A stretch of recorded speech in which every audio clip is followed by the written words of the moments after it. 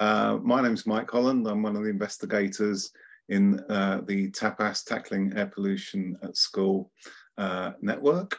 If any of you are new to TAPAS activities, you're quite welcome to join. There is no fee.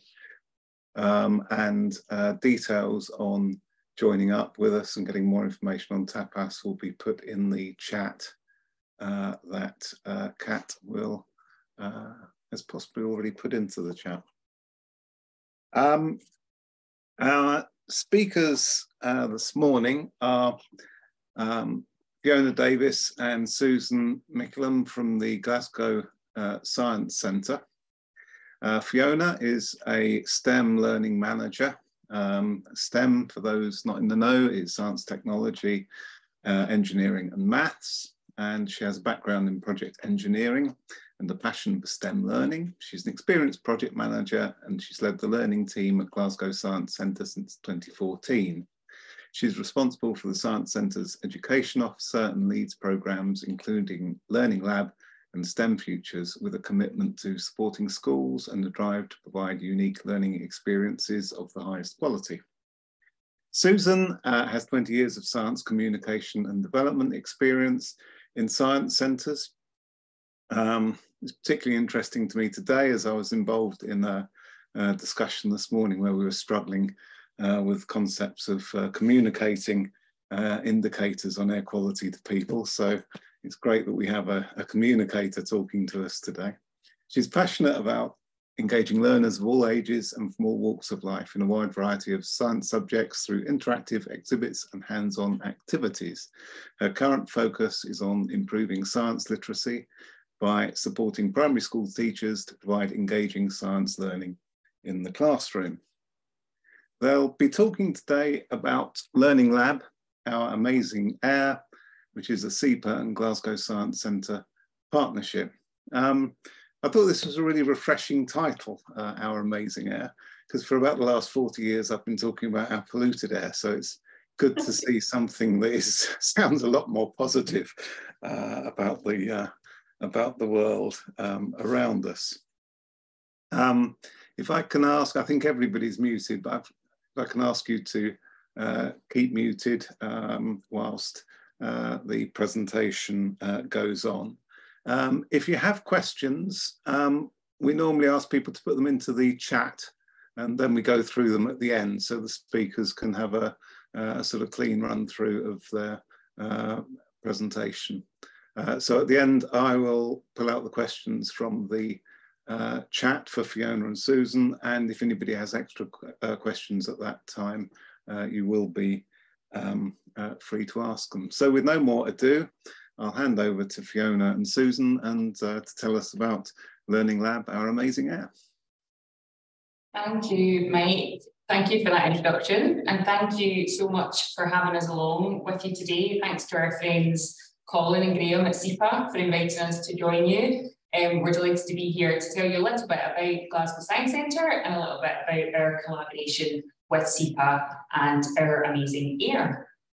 So for those of you who haven't been or aren't familiar with us, this is Glasgow Science Centre from the air. We are a large science centre, the largest in Scotland, and we've been open since 2001. This is our visitor attraction, this building, but we are an educational charity and we exist to share science with schools, communities and the general public in this building and across Scotland. So our vision really is for a STEM, a science nation where people in this country are equipped with the skills and opportunities and connections to make positive differences in their lives using science. We believe that science is really important to help them do that.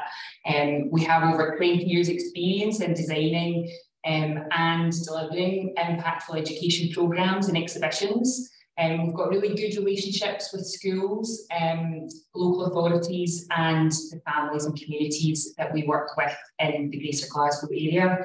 We're a trusted organisation. People come to us because they believe in what we do and they trust that we'll deliver unbiased and equitable access to science. We have quite an innovative and collaborative approach to what we do. We believe that we're all scientists. That's what we try and encourage our visitors to believe, that science is for them, and that we all think like scientists in these different ways. And we believe that science is about is relevant to our lives and to wider society.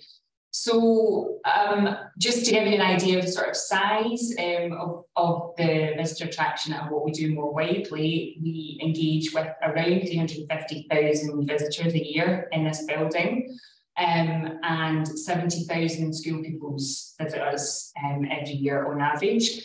And just, it's a coincidence that the 70,000 also is the number that we engage with outside. So we have an outreach arm, and we have vans, and we travel across the country and engage with schools and communities all over Scotland as well. And Learning Lab is the programme that we're going to talk a little bit about. So we obviously have this really exciting collaboration with SEPA, and we're going to talk specifically about Our Amazing Year.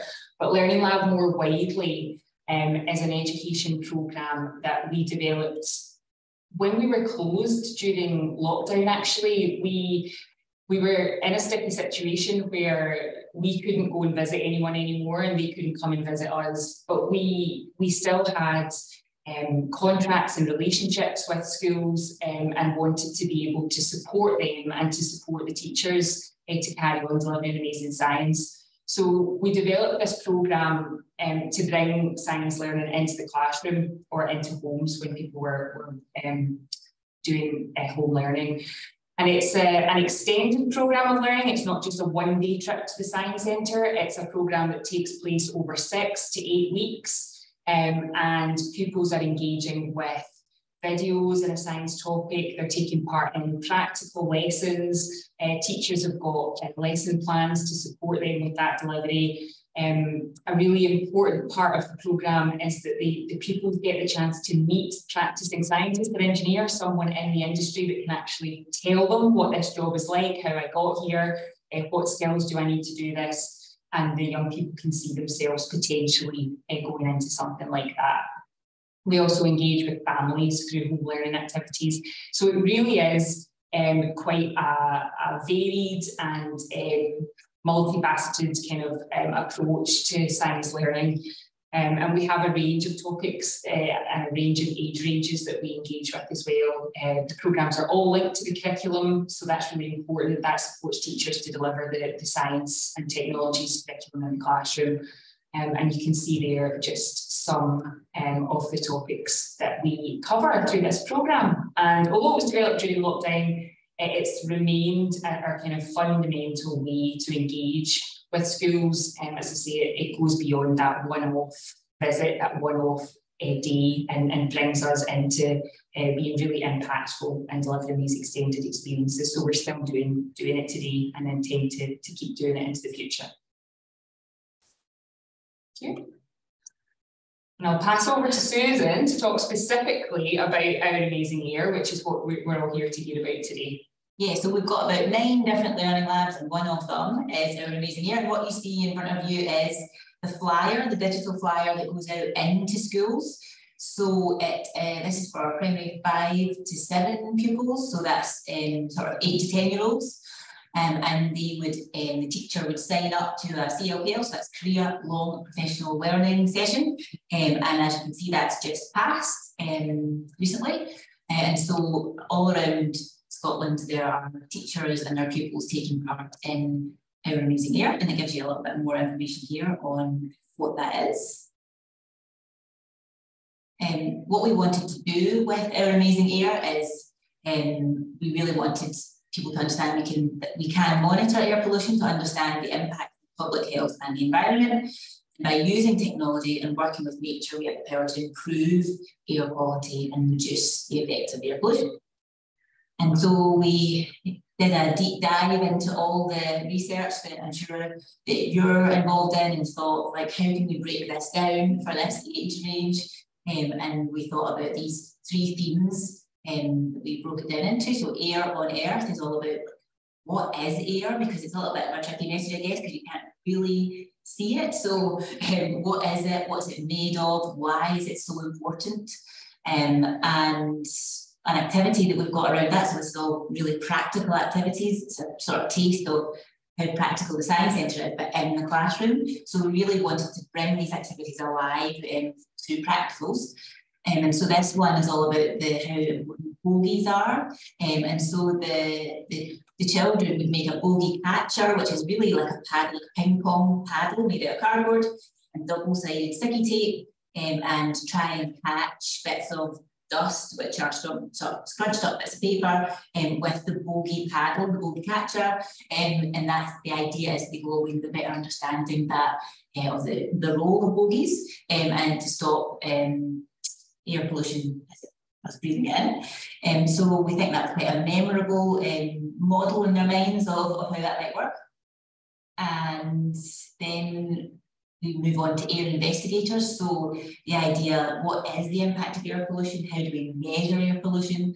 And I'm sure you're involved in lots of ways that are much more sophisticated, but what we did in collaboration with talking to Colin and Graham from SEPA, who are on the college now, we thought about this idea of a sort of paper plate with Vaseline on it, and children would then hang those up around their school in different areas, like outside, inside, near the boiler, near the road, and have a look after a few days and weeks as to how much air pollution, particulate matter they might have accumulated, and then think about what that means. And then we've got our future air, which is much more about how could we improve air quality in the future. I'll come on to talk about it in a minute. So as Fiona was saying, these are the kind of learning resources that we would have, and curriculum areas that we would cover, and these are just stills from the videos that we used to engage the pupils in the classroom. So the teachers would play these videos in the classroom. Again, air on earth, air investigators, our future air. We had the wonderful Fiona Maguire on one of our Meet the Expert calls. So a call a little bit like this, except there were hundreds of school children from all over Scotland tuning in to hear what Fiona Maguire, Environmental Health Officer, had to say about air pollution, and her talk called Fresh Air for All. And we hope that Fiona or others would join us about the same time next year, so in a few months, just to help us hear from an expert who works in the area, and that's really useful for the children, not just to hear about the cutting edge science that's happening, but also to hear from someone who's actually working in the field, and so that people can think, oh, hang on, that could be my job when I grow up. And you can see there she was talking a bit about particulate matter as well. And Colin might want to say more about this, but we highlighted this competition to the schools who take part in Our Amazing Air, which is an air quality banner competition. So pupils, as you can imagine, would draw out a poster, and then the winning entries would get made into a banner that they can display outside your school. Feel free to jump in, Colin, if you want to say anything about it. And then we are making some edits, so we're changing what we give out to the schools, and this is a prototype. So we thought a bit of a town planning, city planning activity would be quite good. So it will look better than this. This is us sketching it out. But we thought you might want to have a wee look at this. So you can, I think you get an idea from the left-hand side of there's some sort of green space areas, there's some areas with factories. These would all be little tiles. And then some would be roads, some would be cycle paths, and then the pupils would look at the tiles and then discuss how they could join them up to make their sort of ideal town or city, and then they'd have to think about, well, what would the air pollution be like in different areas of this town, and where would you like to live in this town, for instance, and obviously we make it in a way that they could join them up in lots of different ways, not just one right answer. So we're getting our gamification heads on and thinking about how we can sort of gamify this and make it a bit interesting. And talking about something a little bit different that we've done, again with SEPA, is we created a touring exhibition. So This is about to come back to Glasgow Science Centre soon, and this is a picture of it in Glasgow Science Centre. But it's also been to Aberdeen Science Centre, over to Leith near Edinburgh, and to Dunblane. It's seen about 20,000 people, and you can see there how can you help reduce traffic emissions. How is Scotland reducing traffic emissions? So it's all about air quality and thinking about how we can change our behaviour to increase air quality, improve air quality, I should say. And this is really just a little bit of feedback on Learning Labs. So since 2022, we've seen 3,700 pupils, I think. It's a lot of pupils. And taking part in a lot of hours of learning. And you can see in the top right, those pictures, those are the paper plates in question, and the pupils doing that practical activity there. And just some nice quotes from teachers and children and parents that have taken part. And we're really grateful to SEPA for our partnership, because this enables us to deliver this learning programme to schools completely for free. So they last year and this year we've delivered the programme across 2 academic years so far, and all the teachers, all the classes, schools that have taken part have engaged in all this learning for free. And they're able to come and visit the Science Centre as well to support that. And we tend to deliver those visits around about Clean Air Day, so we can do promotion of that event as well, links to the learning that they've been doing in the classroom. And we hope to kind of carry on this relationship and be able to roll this learning programme out to many more schools and many more areas. Something that we're looking to do as a Science Centre is to work with other Science Centres across Scotland, so that we're not just limiting access to this to people that are close to us, that can visit us, but we may be able to work with other Science Centres for them to roll it out with their local schools and to enable pupils to visit those Science Centres as well. So it's something that we're really grateful to have had the opportunity to work with SEPA, and that we hope we can carry on delivering for a long time into the future and keep evolving as the technology changes and as things change and improve going forward. Hopefully we can continue to raise awareness and roll this out wider. And that's us. We welcome your questions, which I think are in the chat. I'll stop sharing.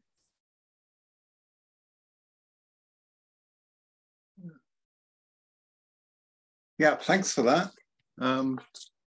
There's clearly a lot of really good work going on there. It's really nice to hear about it. I'll kick off the questions myself. I'll abuse the privilege that's been granted to me. Your core audience is clearly the Scottish schools. Do you engage with other parts of the UK as well, or are there other sort of groups doing similar services in the other parts of the UK? So there is no reason really that this couldn't go wider than Scottish schools. At the moment it is aligned with the Scottish curriculum, but that's very similar to that in other countries, and there's no reason that this couldn't be extended. There are many science and discovery centres and educational institutions across the UK doing similar things, and we would love to work more closely with them. We are in a network of science and discovery centres, so we have good friends across many organisations across the UK. I'm not sure we know exactly what's going on in terms of air quality across the rest of the UK, but we would absolutely welcome the opportunity to roll this out further and work with other organisations and institutions to widen it out. Yeah, that's really good news, I think. And I think through TAPAS, hopefully people can sort of come forward and sort of link up with you rather better. So we'll make sure that information on this is distributed more widely across the TAPAS group than just the list of people that we have present today. Yeah, that'd be fantastic. Let's go to the questions. I'll take them in the order that they came up with. Caroline, asked, what do you think of the big Scientific American reported review, 430 papers on what works best to get people to shift to more climate-friendly behaviour. I don't know if you're aware of that, that particular paper, but... I'm not, but I'm writing it down. Okay, okay. Caroline, do you want to say a bit more about it? Please don't think that I'm against education. I love what you were just talking about, but I just was at I'm in central London, and so I was at a City Hall meeting about education, and they were about air pollution, and they were going, knowledge is power, and I'm like, I've got loads of knowledge and no power to sort out the dirty air around me.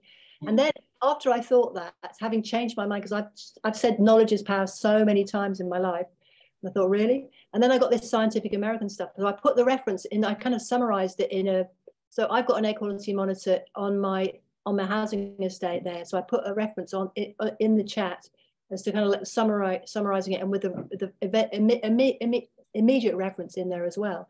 And education was like, yeah, it's good to know about it, but it doesn't actually change people's behavior at all. And I'm not trying to downheart everything, but that's what I wanted to know about what you think. Yeah, it's a really interesting point and really valid. Our work and our approach in the Science Centre is about not directly trying to change people's behaviour, but using science and engagement with science to sort of activate that interest and that passion and that understanding of relevance, like this is relevant to me, and to encourage people to build their own narrative and realise for themselves. So by learning about this stuff and by engaging with this, like I'm building my own picture that this isn't good and that there's something I can do about it. And so, yeah, it's a really challenging one because I think we all want to change people's behaviour, but see, our approach is more through, if we can really excite and inspire people to become interested and passionate and see the relevance of this in their lives, that we can only hope that they will go on to change their behaviour. I don't know if you've got anything. But teaching kids, we've really got enough time to change stuff, like, cause we're all, I mean, in central London, we're all just, all of central London is illegal, even though what Sadiq Khan's done is really good. And he's trying his best, and it has improved, but we've still got all of this massive problem. And I think it's not about individual behaviour. And you spoke about the Scottish government at some point, but it's not just about us trying to do our bit, it's about politicians doing their job. Yeah, I think it is. One of the challenges that we have is lots of small interventions happening all over the place and not necessarily coming together. And I think what we're trying to do going forward is to bring all the people that are trying to do the same thing together in the same place and make one great big impactful intervention, as opposed to lots of small scale ones. And I hope that is a way that you can drive this sort of change. That's one approach that we are trying to go for. Thank you. Just a personal view on that. I think one of the problems with encouraging behavioural change is that governments tend to have seen the solutions to pollution problems in terms of fitting big bits of kit to power stations and passing legislation on sort of quality of cars, etc. Because they don't really know how to deal with the behavioural end of things. So, but I think that's beginning to change, because we've got so far with the sort of the tech solutions, and it's now sort of being realised that, well, you need to go further, and the way to do that is to get into the behavioural stuff. So I'm seeing it coming up more. It's not got very far yet, but I'm seeing it come up more. I honestly am. Let's go over to Sarah now. Sarah West. Sarah said, thank you, Fiona and Susan. These sound such engaging ways for young people to get an understanding of air quality. Is there scope for promoting SAMI to schools? And I think Kat had given a link above to the SAMI project if they want to do more ongoing monitoring. all three. Can I ask Sarah, do you want to say a bit more about the SAMI project? Yeah, just very briefly, just because I know that somebody on this call told me, she's like, oh, Sammy's all over my Twitter feed. So like, I don't want to go on about it. But just, so we launched this week. We're trying to recruit 1,500 schools across the UK, primary and secondary schools. And they get a monitor that monitors PM10, so PM10, total volatile organic compounds, CO2, temperature and relative humidity. And the idea is that they put this in their classroom, and they basically, it starts sending data to the researchers. So it's being led by Cambridge, Imperial, and then there's various other universities, including the University of York, involved. And the idea is that we get the data, so we get a better understanding of air quality across these classrooms, but really importantly, the students and their teachers get an understanding of air quality in their classrooms, and therefore what they can be done about it. So for example, I see a spike in total volatile organic compounds every Monday at 4 o'clock. What happens every Monday at 4 o'clock? The cleaner comes in, for example. So what can we do? Maybe we can open the windows or use some different products or whatever it might be. So I just wondered if it's possible to have some sort of conversation, which, and we probably take this offline, but something which goes, hey, like, you've been involved in this, we've kind of enthused you, if your school wants to get more involved, like, there is this project going on. So the project's currently got funding until the end of August 2024, and hoping for funding beyond that, but not sure what that looks like yet. But there's a web app where they can go and they can see all of their results and do experiments, and it prompts them to do activities to explore things like, what happens if we all jump up and down? Well, the CO2 goes up.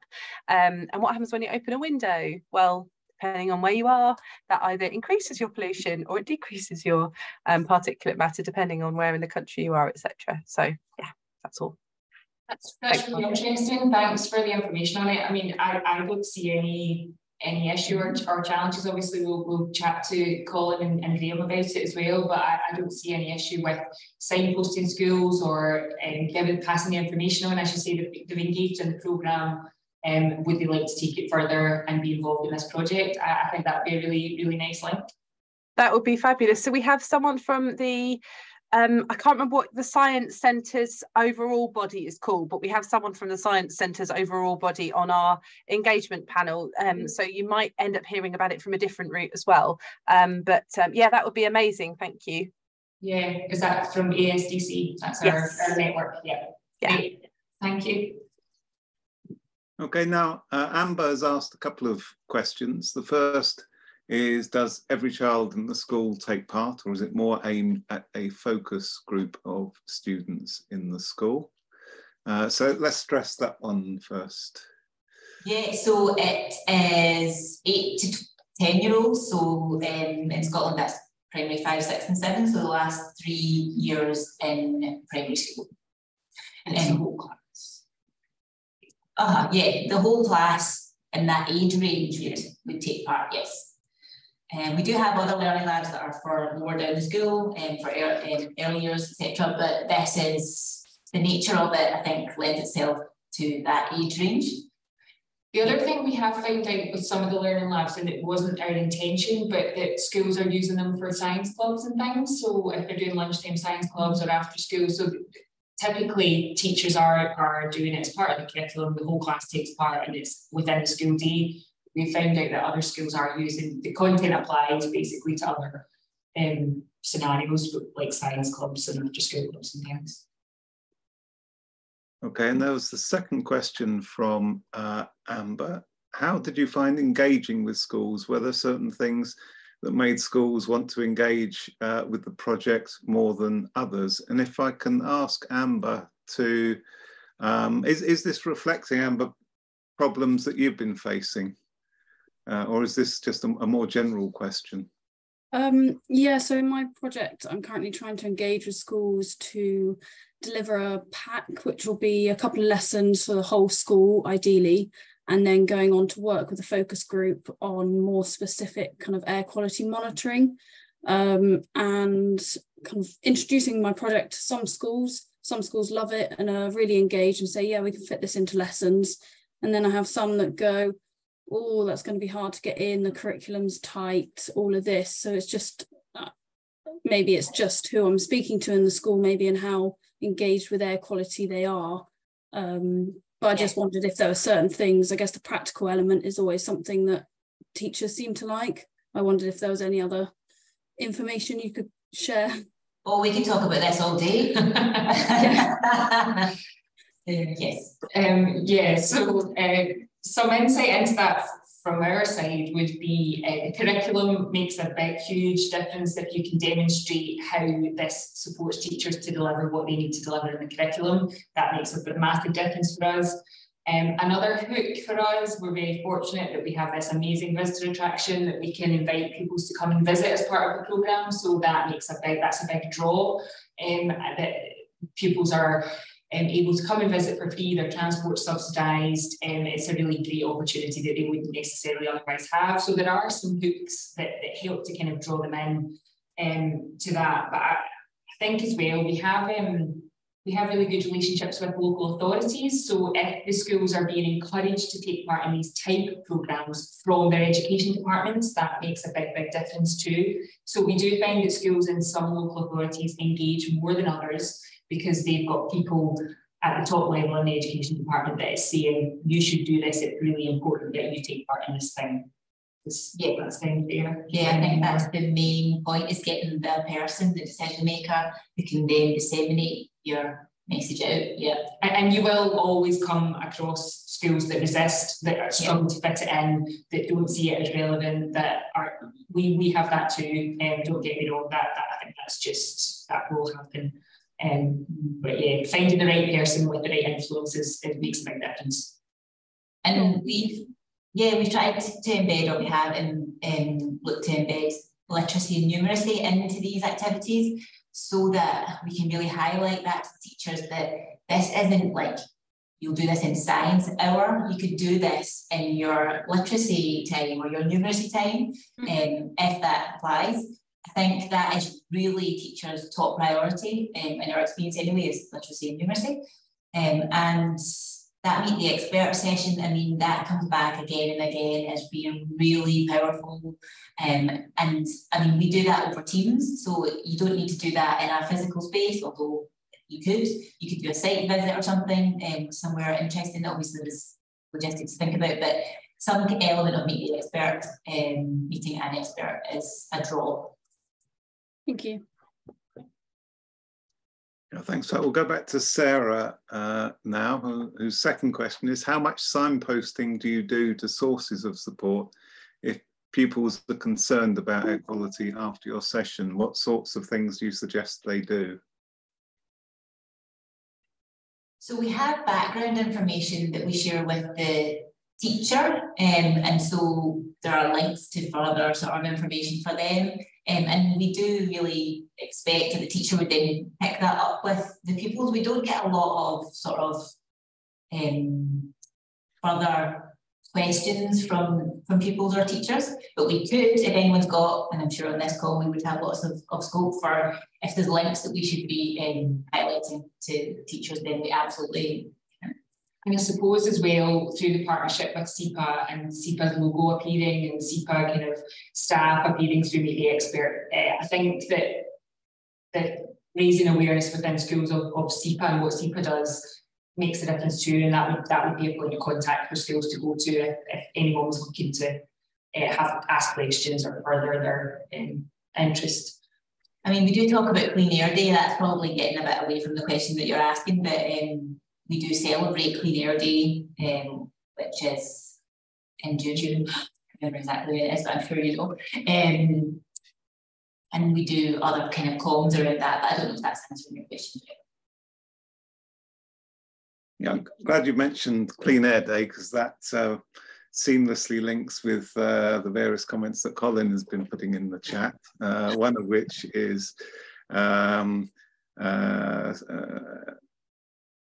kids using Clean Air Day or Clean Air Day being used as a media platform. Another of the issues Colin raised in the chat was banners outside schools, letting children use artwork to help promote better air quality. And those banners have been used in schools across Scotland and have been used as local authority-wide competitions.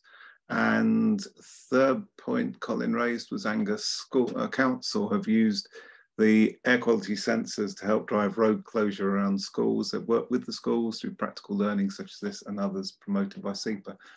Colin, do you want to say any more regarding these issues or anything else that comes into your mind right now?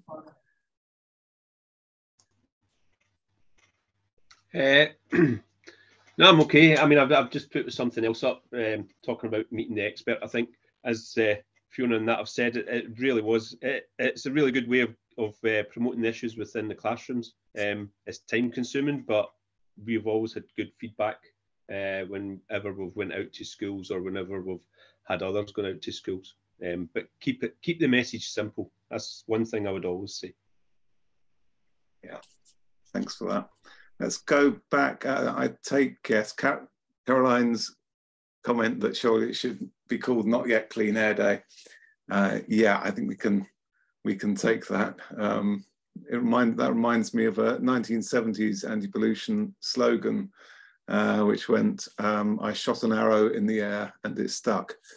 But we'll go back up the list of questions. Amy said one of the quotes from a parent mentioned that the project had sparked family discussions. Have you heard any anecdotal evidence of the impact that children participating in this had on the adults that they live with?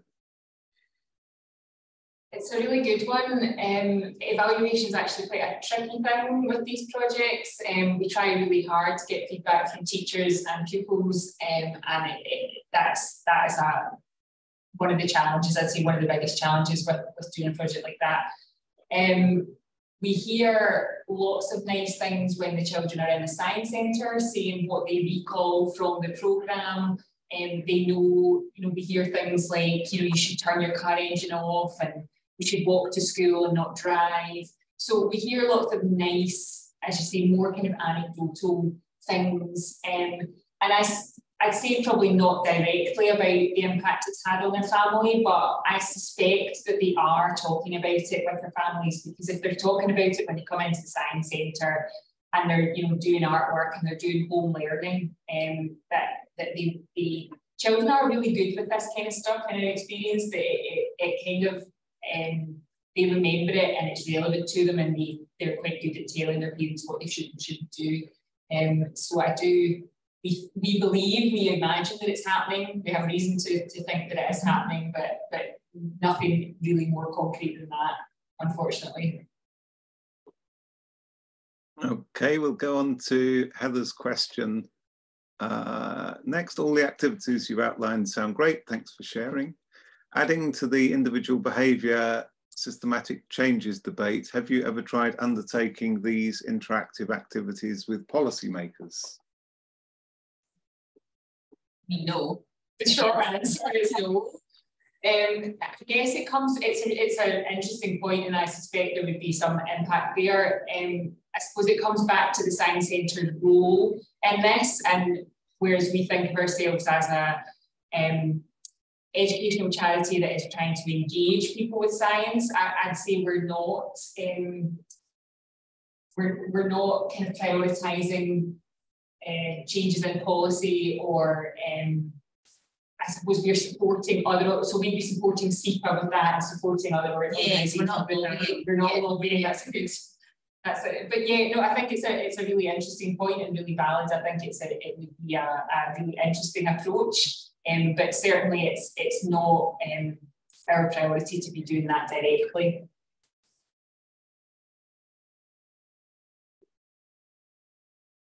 Okay, thanks for that. Heather, did you want to add anything to that?